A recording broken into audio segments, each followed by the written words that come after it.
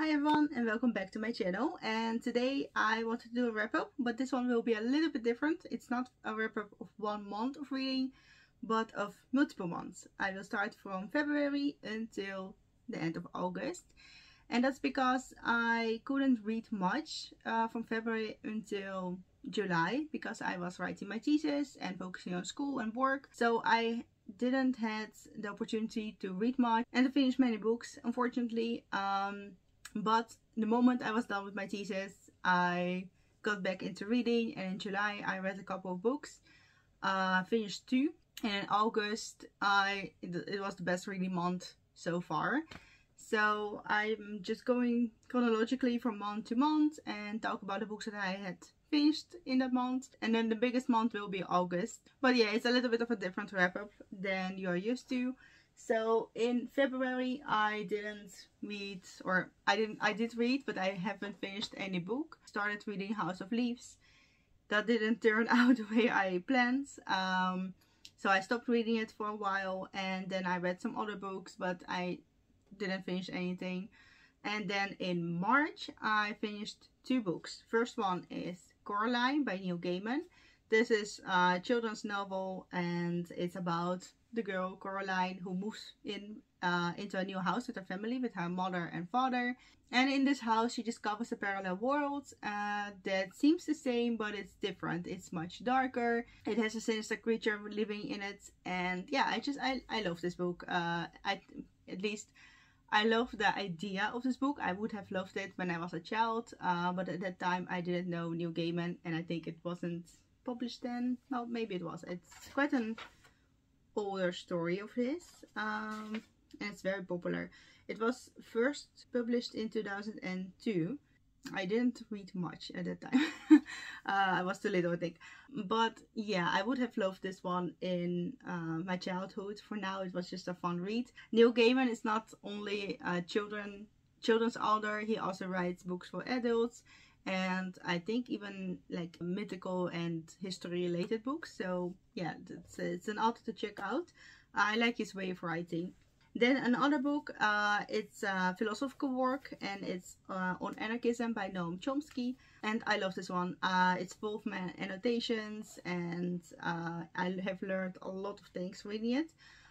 It does focus, like a big part of the book focuses on the Spanish Civil War and on the change of regime in Spain at the time, and the anarchistic movement at the time, but it also talks about power and government and just anarchism in general. So it's a very interesting read, and I gave it 5 stars. Noam Chomsky is really good at explaining why anarchism was so important to the Spanish people at the time, but also what anarchism is in general, because it's a term that is misunderstood very often and used in the wrong way.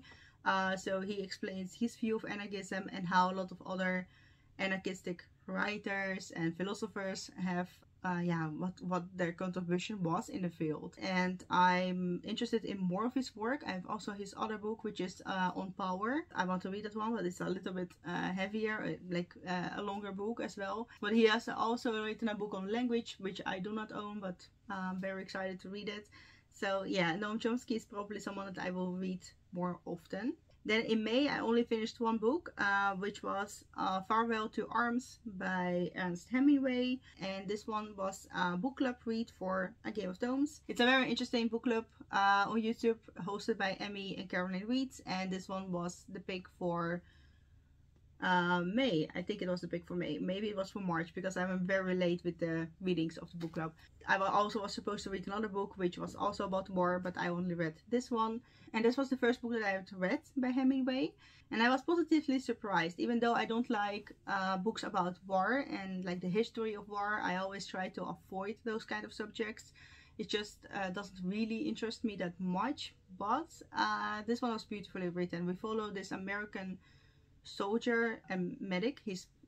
First of all, he's a medic, but he's working like a medic soldier in the Italian army, and that's because he was studying in Italy and living in Italy. And then the First World War broke out, and he had to yeah, enlist in the army. And in here he talks about his views on war, and at first he's like very patriotic and he's thinking about winning this war. He talks about this with all the soldiers, and he's an officer, so he's a higher rank, and then the people under him, the soldiers, they are not always free at speaking out their minds, but some of them do, and most of them are against this war and they are not patriotic at all. And they talk about how Americans are so patriotic in this war, even though people are dying for nothing. Those were some of the views in the Italian army in the story. And he's at first, he doesn't understand this way of thinking, but then things go on, people die, and he starts to see that this war is not leading to anything, that there are no winners. And he also meets this lovely girl that he falls in love with. But of course, because the war is going on, they have a lot of trouble being together and marrying and all things related. So yeah, this book is about love, about his like this philosophical view on what is war and why it's necessary, and actually why it's unnecessary. And I just like the writing, and because this is my first book of Hemingway, I love to read more of his work. If the writing is the same, I probably will love it. So I think I give this one 4 stars. There are some moments that I didn't find very interesting, and that's because I'm not interested in war and in war tactics. But there were also moments in here that were very suspenseful, and it was the only book that I was able to finish in May. Then in July I read 2 books. One of them was Submission by Michelle Houellebecq. I didn't like that one. It was about this, I think English professor or French professor in France, or he got to be a professor somewhere in the book, but the whole story was focused on how intellectual he was, even though at the end of the story I was really doubting that, because the choices that he made were quite weird.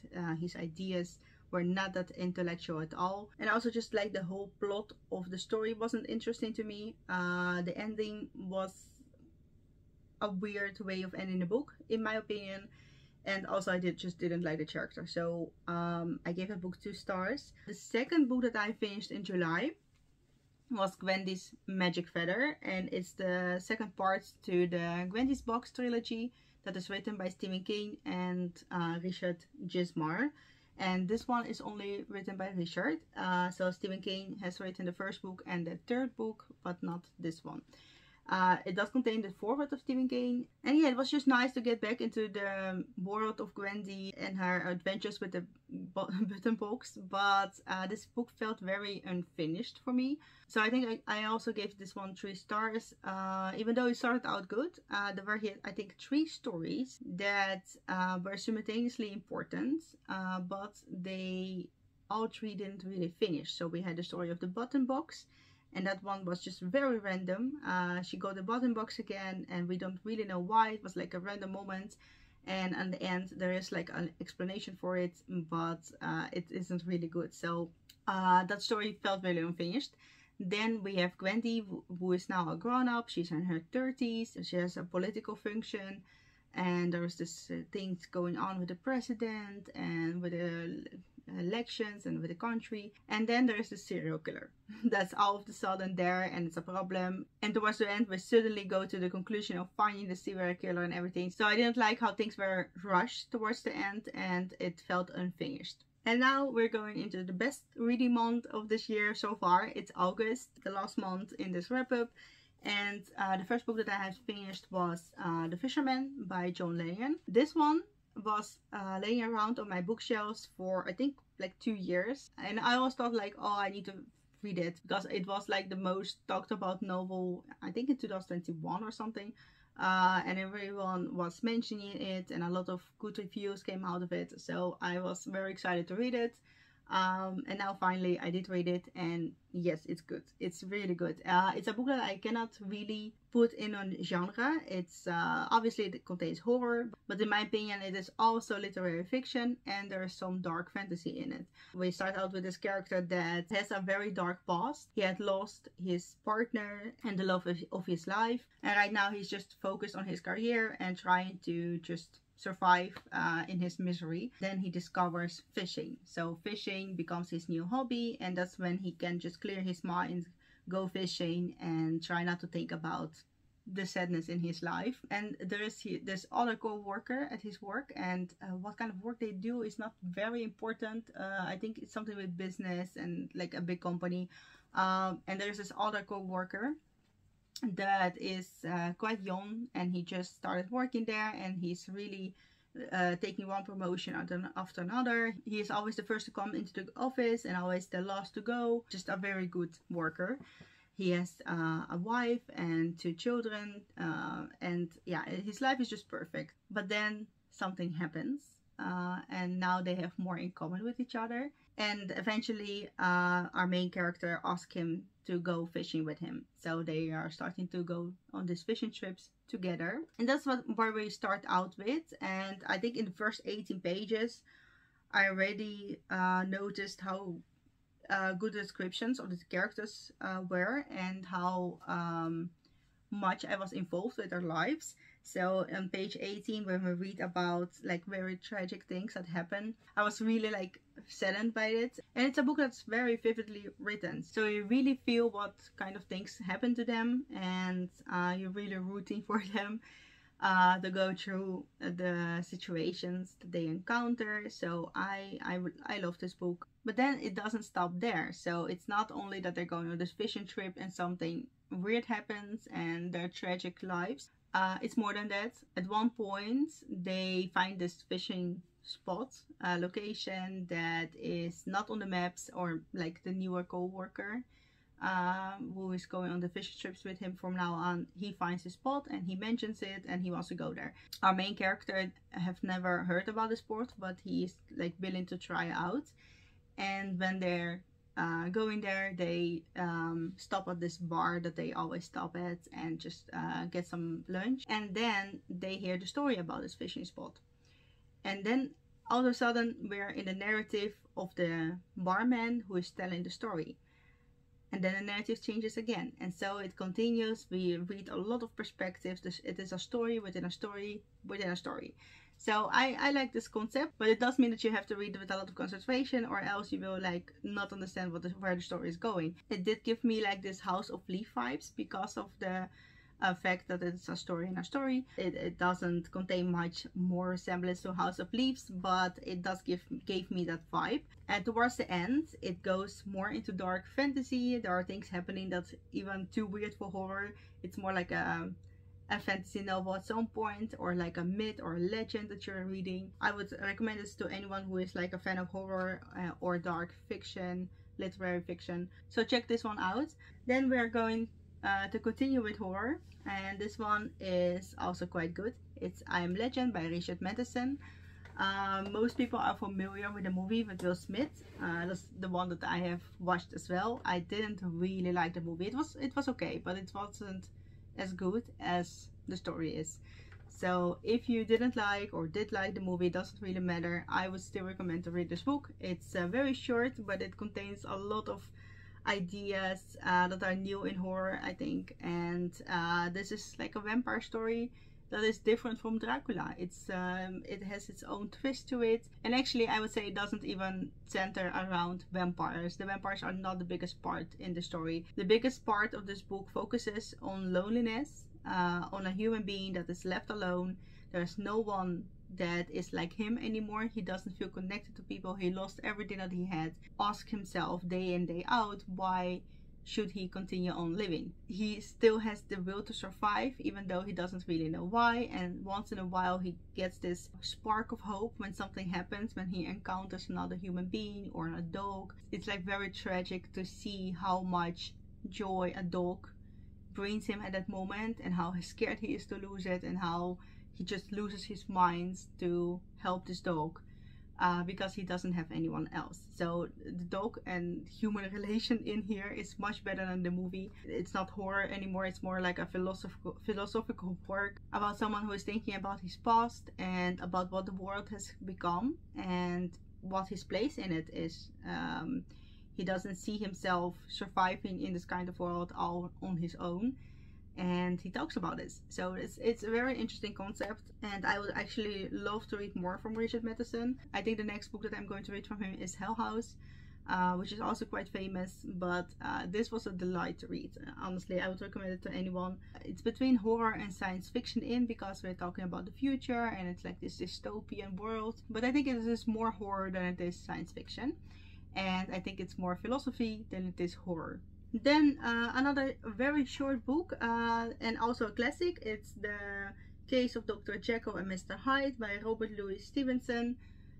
Just a good read. It's a classic, and it's a classic for a reason. It explores the difference between good and evil, and how good and evil lives in all of us. And in this book, evil gets a person, so it's not an abstract definition. It's a person that lives inside us, like a side of us that is evil. So, and then it comes to life in the novel. So it's very interesting, and it's one of the books that I also wanted to read, just like Dracula, Frankenstein, and Dr. Jekyll and Mr. Hyde. So now I finally have read this one, and I read it in English, and I was surprised. I thought it was a very short book, so it would be easy to read.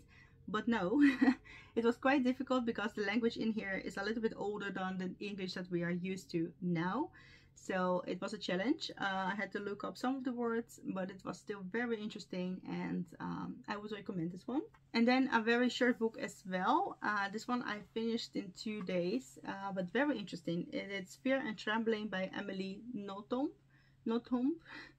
I think I'm not pronouncing her name right, but she's a Belgian French-speaking writer, and she has lived a big part of her life in Japan, and most of her work focuses around that, as I understand.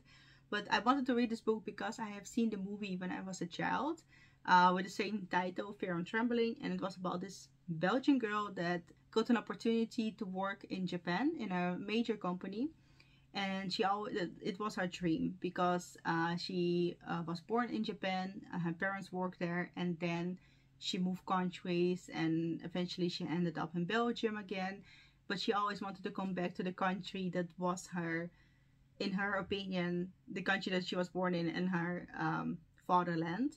So she wanted to go back there and work for a Japanese company, and when she achieved it, she wanted to work there as a translator or an interpreter. It doesn't really matter, but she got a nice function there, but she couldn't function there. So she dropped from one task to another, down to the lowest task that she could do at the company. She had a horrible boss and a horrible manager that should have guided her, but they were not horrible people. They had to act this way to survive in this company. And towards the end, it's not a sad ending whatsoever. It is a good ending, but like a motivational ending. But there are a lot of funny elements in here, like some of the stories that she tells here, you wouldn't believe if someone told you that those kind of things happen at your work. So I love this one. It's just as good as the movie. I actually would say this is much better than the movie, because it gives more explanation to the situations. The movie is just entertaining. So yeah, read this book if you have seen the movie and you liked it, or if you're interested in Japan. But you have to understand that this is just one opinion of someone. It's a work of fiction, but it's kind of based on her experience working in Japan, as like the writer's experience working in Japan. But it's a different time. This all happened in the 90s, and also it differs with every company. So it doesn't mean that it is everywhere like this in Japan, but it's just an interesting read about someone's experiences, and I think that's very important that people write about their experiences. And then the rest of my August reads were non-fiction. I finally finished The Penguin Book of Hell, which I started 2 years ago, almost 2 years ago. It took me a while. It is a non-fiction about all kinds of texts throughout our history that describes hell from a Christian perspective, but also from ancient Greece and the Babylonian time. So there are a lot of texts in here. Mostly are from the Bible, but there's also a whole like passage on Dante's Inferno. So it was very interesting, but also a lot of information. So it took me a very long time to get through it. But I would recommend it if you're into history, and especially into how hell played a very big role in history and literature. And the author Scott G. Bruce. He's a professor of history in America, and he has written another book, which is the Penguin Book of the Undead, and it's more about the supernatural and the undead in throughout the history. So I would like to read that one too. But this one was already quite an eye-opener about how hell is a major part of our life without us knowing it. We use it in our references, we use it in our metaphors. So yeah, I would recommend it if you're into those kind of historical texts. Then I have 2 more books to discuss, and both of them are again non-fiction and books that I really enjoyed. So this one is Abroad in Japan, written by Chris Broad, who's a YouTuber that makes videos about Japan and documentaries about Japan. And this book is like a personal memoir of his first 10 years in the land of the rising sun, as it says. I made a whole review video about this one, you can check it out. But in summary, I would say it's a really good book about the experiences of a person in Japan, and how he started out working there as an English teacher, and then started his own YouTube channel, and how that gave him a lot of opportunities to really discover Japan and how Japan changed his life. So if you're into Japan, or you want to work there or live there, check this one out. A lot of English humor in there, sarcasm, but also just very nice stories. And the last one is Monster She Wrote by Lisa Kruger and Melanie Anderson. And this one is about women in speculative fiction, horror fiction, gothic fiction. And this one was a very pleasant read. I have discovered a lot of new writers and new books that I have to check out. You can just easily go through it in a couple of days. And they start out with like the earliest women writers in the field, and then go towards our own time, our own present time. And I have read some interesting facts about Mary Shelley's life, about Shirley Jackson, which is one of my favorite writers of all time. But there are also other writers that I have never heard of, which was also very nice to discover. So this book gave me a lot of interesting books to read, and how women were writing in the older days, how they had to manage their writing career and their family life and their other responsibilities and tasks. So that one, I think the beginning part of the book is more focused on those kind of problems. But another thing that I would say about this book is that I was missing female writers from other countries, except from like England and America and some European countries. I miss like countries like Japan or China or Russia, for that matter. Like a lot of countries were not in here, and I think they also had female writers. So this is mostly focused on European writers and American writers, and towards the end they do mention some Japanese writers from nowadays, but not the ones that they had in the past. So that would be the only thing that I would say, but for the rest I really like the non-fiction books that I have read. And this was everything from February, March until August. And I'm very happy that I got back into reading. So I'm looking forward to read more and discover more amazing writers. Thank you so much for watching this video, and let me know what book you have read in August that you really loved, and maybe give me some good recommendations for the future. And I will see you next time. Goodbye.